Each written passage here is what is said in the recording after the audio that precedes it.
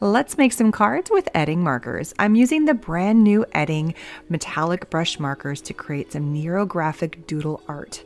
I started by making just some random wavy lines and then extending out and making them thicker around each of the sections with the teal metallic marker. And then I'm filling in all of the centers with all the beautiful colors that are also in the 6-pack marker set. The other colors are red, gold, blue, silver, and a beautiful purple.